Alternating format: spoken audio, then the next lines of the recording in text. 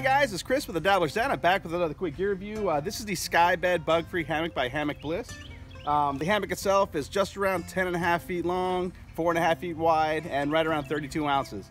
Let me go ahead and show you some of the features inside this hammock. All right guys, so we've got a 2100 holes per square inch no-seam bug net. The bug net is suspended by these loops. We've got a rope that's stored right here in this pouch. You can run it around a tree and back around to keep it off your face.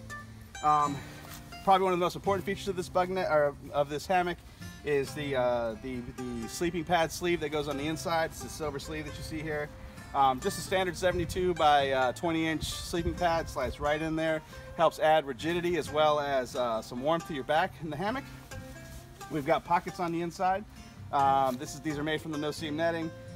These pockets will hold a wallet, flashlight, things like that, as does the oversized stuff sack. It's oversized to hold both the bug net and the hammock. Perfect for storing shoes and things like that.